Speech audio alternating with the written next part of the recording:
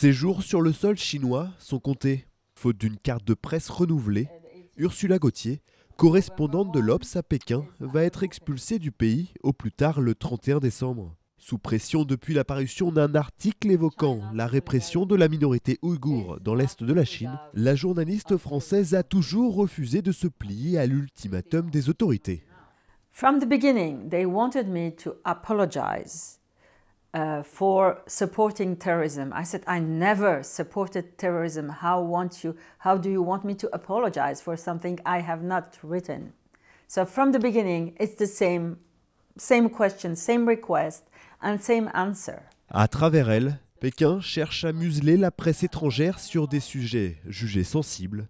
Une mesure qui n'est d'ailleurs pas sans précédent. En 2012, une journaliste d'Al Jazeera avait déjà fait l'objet d'une expulsion du territoire.